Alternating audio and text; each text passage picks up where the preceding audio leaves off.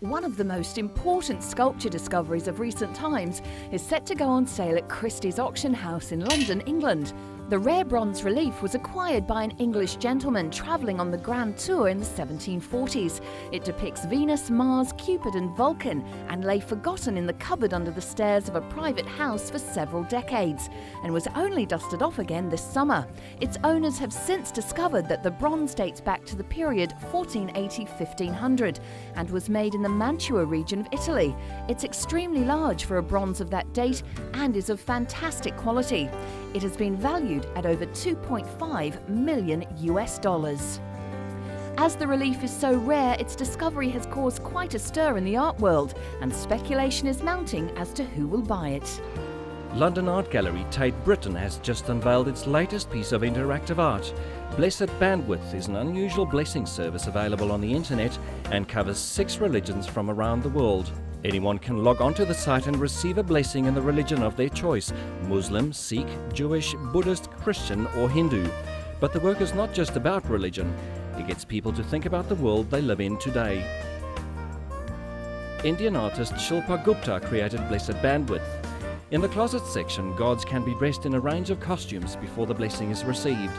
It's hoped the theme will encourage internet users to visit the site. So far, users of the site at the gallery have found it to be a stimulating experience. Being online gives contemporary artwork like Blessed Bandwidth a global audience who can focus on the theme of religion while reflecting on its role in society today.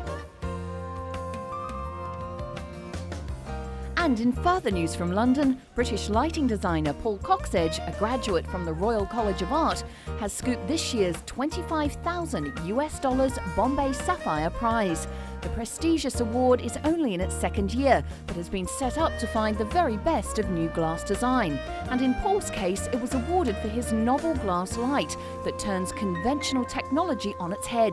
It produces a light that's both beautiful and technically groundbreaking. His creation, called Neon, is a single wire light that glows amber when turned on, but shows the elegance of the glass when switched off. It came about by rethinking conventional lighting technology. The light has been specifically designed to make it look simple and not to be too overpowering. Paul isn't resting on his laurels despite the prestigious win. He's already working on new lighting projects to improve on his success so far. From over 500 entries, just 22 were shortlisted for the final. Given that large amount of interest, the prize shows the growing level of talent the UK has in contemporary glass design.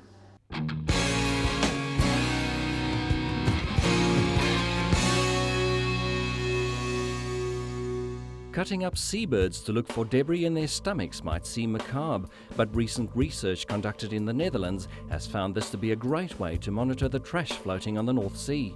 Marine litter is one of the major problems of the area, entangling mammals, poisoning fish and hurting the tourism industry. Combating the problem, however, is difficult without knowing precisely what the garbage is and where it came from. And now a Dutch scientist has discovered an unusual instrument to monitor it. I don't think there's any oil in the feathers, no. The fulmar, a species of seabird related to the albatross, has an unfortunate habit of eating almost everything. And while this is often deadly, it allows biologist Jan Andries van Franeker to record changes in the North Sea pollution and set reduction targets. Working from Altera, a marine institute on the Dutch North Sea island of Texel, Van Franeker has peered into the stomachs of dead fulmars found on beaches for more than 20 years. Well, the proventriculus seems empty, but the gizzard is really hard. Apart from natural food, fulmars also carry a high amount of domestic waste in their stomachs, such as bottle caps, cigarette filters, ropes and fish hooks. Such waste remains lodged in the bird's stomachs until it's worn down and is able to pass through. But not all waste wears down. There's a variety of stuff in here. The European Union has been so convinced by Van Franeker's work that it has asked him to expand his research to the entire North Sea region as part of their 3-year campaign to save the North Sea. From Belgium's sandy beaches and the docks of northern Germany to Norway's rugged fjords and the Scottish cliffs, biologists now collect dead fulmars and send their frozen carcasses to von Franeker. Von Franeker says on average, fulmars from the southern part of the North Sea carry 30 pieces of plastic in their stomachs. In human proportions, that would be a lunchbox full. First results also show that fulmars from the southern region of the North Sea carry much more plastics in their stomachs than those found around the Shetland and Faroe Islands. This suggests that there is a local problem with marine litter. So, in an effort to clean up the sea, the European Union is raising awareness among fishermen, shipping companies, industries and tourists. In one of the projects, fishermen are asked to bring ashore the litter caught in their nets instead of dumping it back into the sea.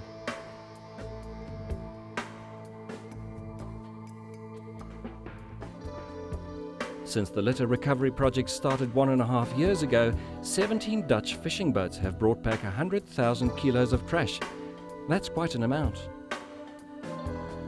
But compared to the 20 million kilos of litter dumped into the North Sea annually, it's clear that more needs to be done before von Franeker will find no more plastic in a dead fulmar's stomach.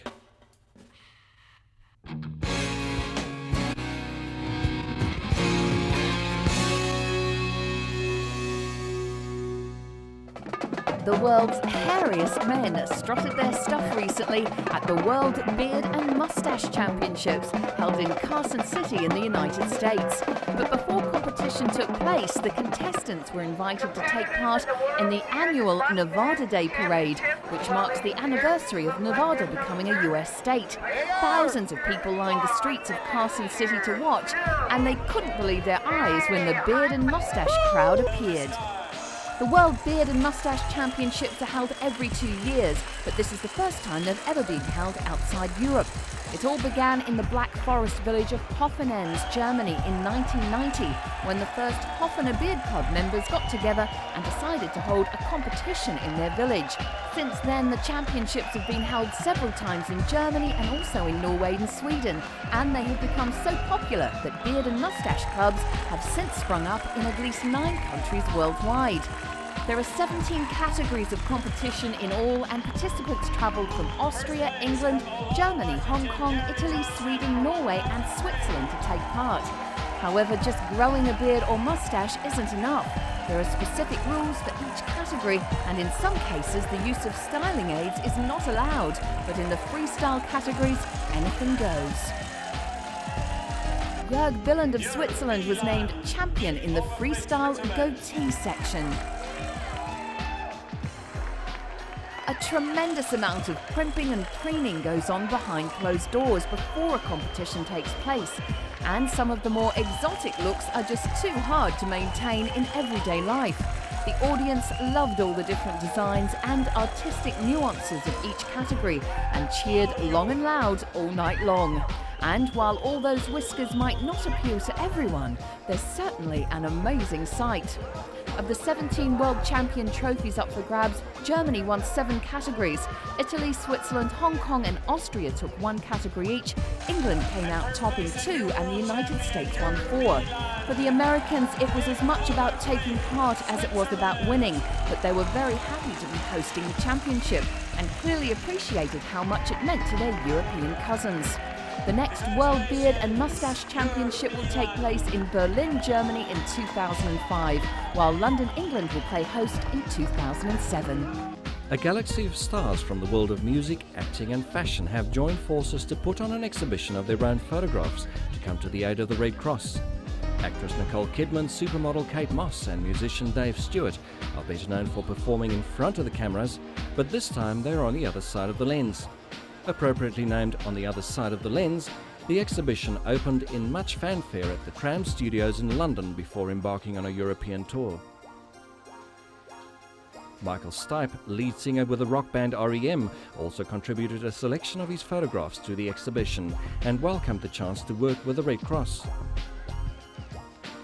Model Helena Christensen was another who joined the cause for charity. A great diversity of subjects could be found amongst the photographs on display.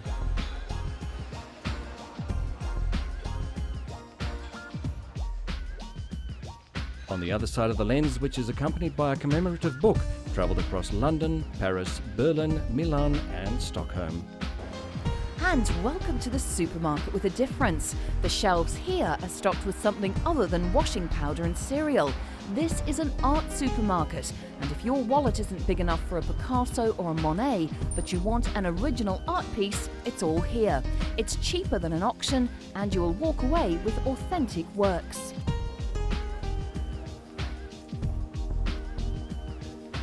Helga Berger, co-founder of the art supermarket, said that the aim behind the concept was to get the public interested in art and take away people's fears of looking at art.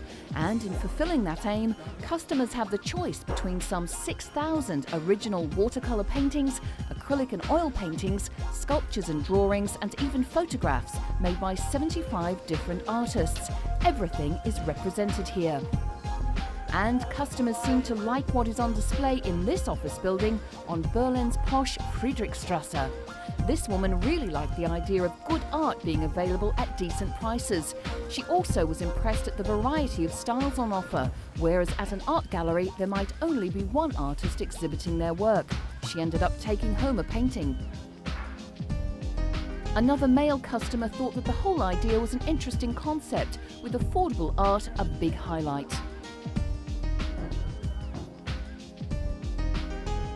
Richard Stumm, one of the artists with works available for sale, was pleased with the results so far, and with prices fixed in a range between $58 and $353 US, people know from the outset what to expect from their shopping. Not surprisingly though, there has been criticism, calling the art supermarket cheap in every sense of the word. But Richard came to its defence. While accepting that certain people don't endorse the idea, including some artists, he believes that there's some hypocrisy involved in that dislike. An artist seems to be expected to hide away in a rooftop workspace and starve for the occupation, or perhaps get lucky and exhibit in art galleries. For Richard, there must be something useful in between, and he believes that the art supermarket fulfills that role. Meanwhile, there were plenty of customers apparently enjoying the experience and not concerned at all that they weren't browsing in an art gallery.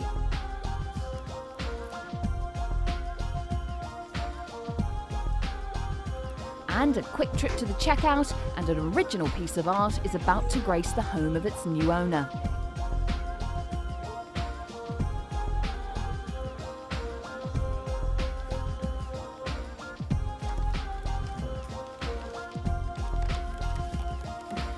It's hoped that the art supermarket will fulfill that middle-of-the-road gap in the market, and whatever your view, it might just be the right place to pop in to shop for that unusual and special gift for a loved one.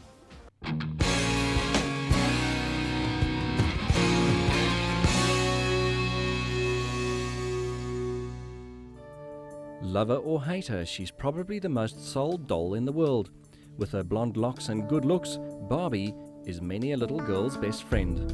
So much so that sometimes when the girls grow up, Barbie continues to be their faithful companion. As the world's most famous doll turns 45, Germany's only Barbie clinic helps to ensure that the darling of millions of little girls will never become extinct.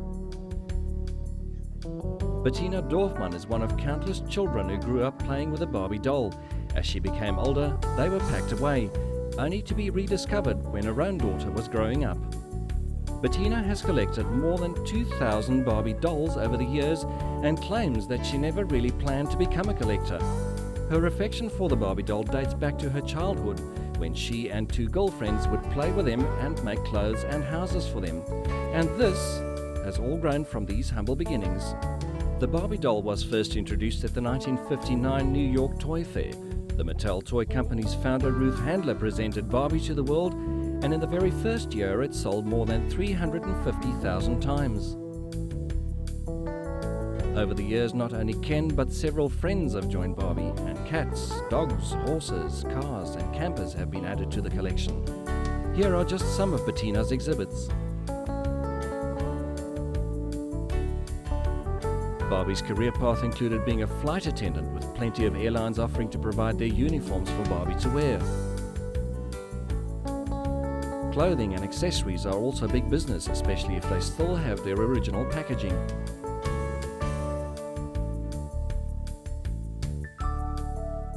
As an avid collector of Barbies, Bettina is often asked to do exhibits on special occasions, and she has even delivered lectures on the timeless toy. It's a career path that she never dreamt possible. And judging by these displays, Bettina has certainly got plenty to talk about.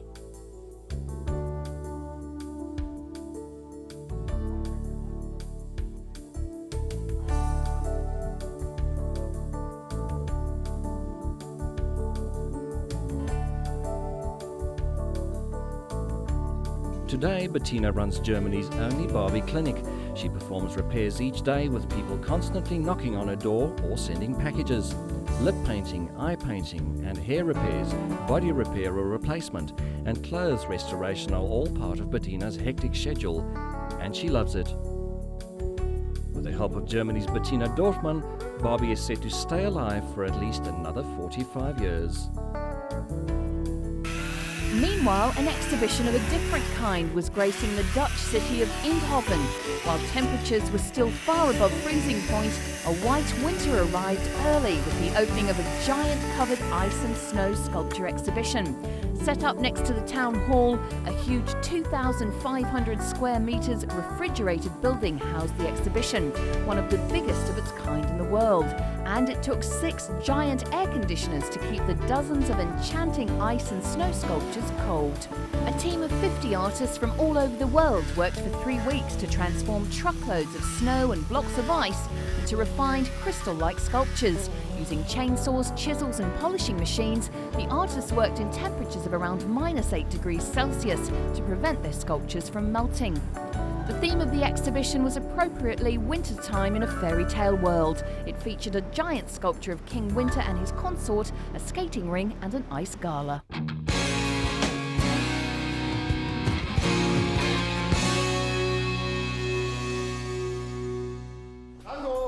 Plötzschau might be a small eastern German town, but it has some pretty big foreign residents. Sonny Frank keeps 5 fully grown African elephants on his farm. The former circus trainer is hoping to be able to breed his elephant bull Shahib with his 4 elephant cows Timba, Mala, Kenya and Balumba. Very few elephants are born in captivity, and Sonny wants to provide elephants for circuses, which are normally the last on the list to receive them.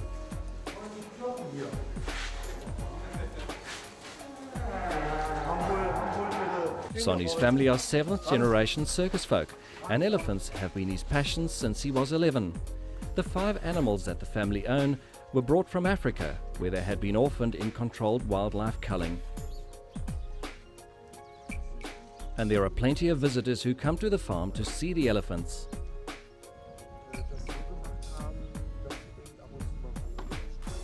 Sonny said that it doesn't matter where the elephants are reared. When they arrived in Europe, they were babies. They grew up there and have become accustomed to their habitat. Instead of eating African coconuts or African plants, they eat normal Mecklenburg oats and German bread, and they seem to like it just as much. Sonny believes they are now European in all ways. And Shahib certainly appears to be right at home in his surroundings, letting the cameraman know exactly what he thinks.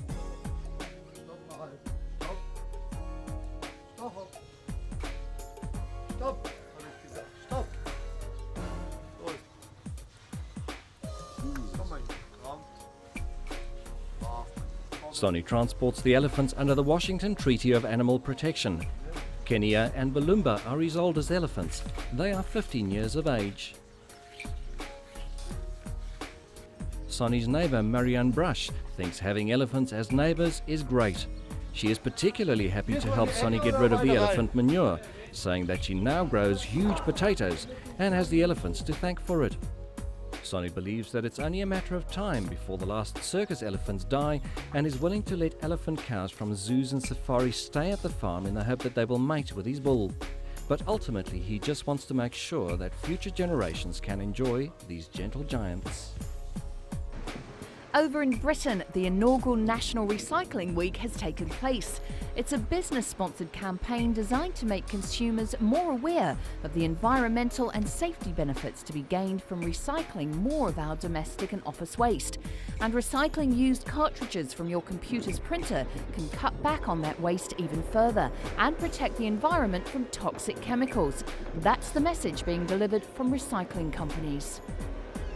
Tommy's, the charity that funds research into infant death, is one of the organisations that get financial support from the cartridge recycling scheme. Charities in France, Germany and Spain have also received donations. The scheme's total donations, boosted by National Recycling Week, are expected to reach over $1.7 million next year.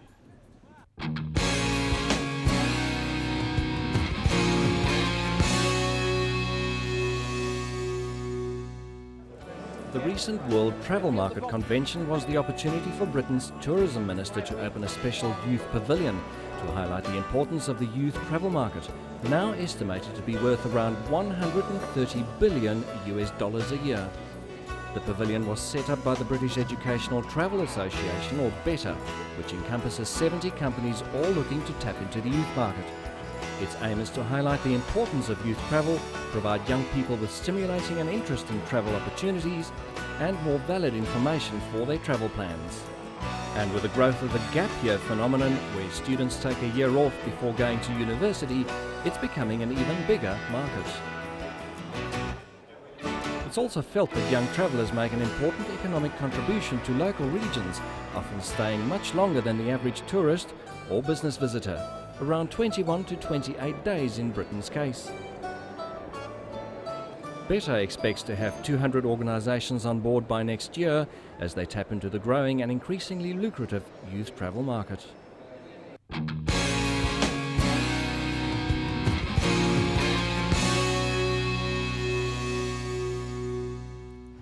And in our final story this week, it's winter in Europe, a season of colds and flu, and the serious version of the latter, the influenza A virus, can be a killer, especially for the young and elderly.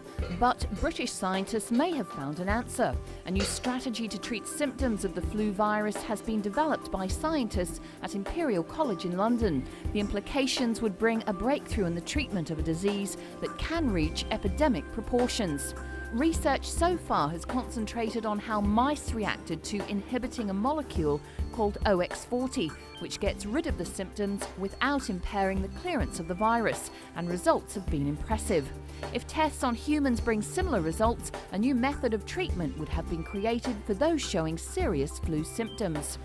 And the flu virus cannot be taken lightly. The outbreak just after the First World War is thought to have killed over 20 million people.